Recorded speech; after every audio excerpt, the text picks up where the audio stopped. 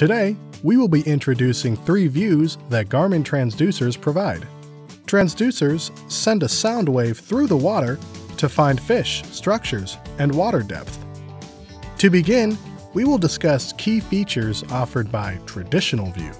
In Traditional View, fish and depth are easily recognizable on the chart plotter screen.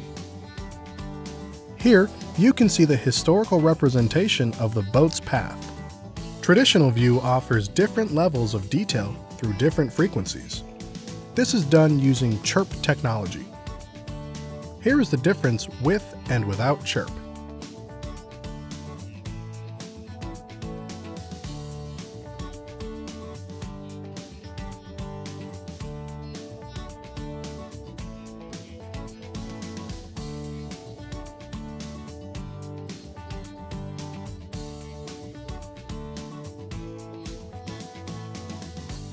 The next sonar view Garmin offers is Clear View.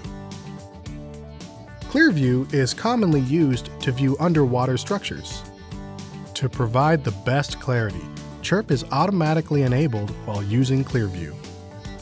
Here is a side-by-side comparison of Traditional and Clear View.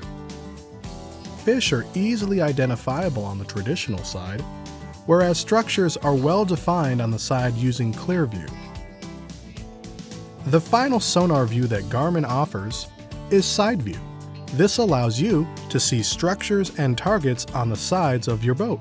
The middle of the screen is the hull of the boat.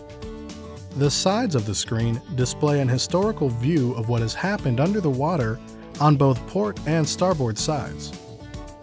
The distance you're able to see off to the side is dependent upon the depth of water. Once again, Side View always has chirp enabled. Thanks for watching. For more help, go to support.garmin.com.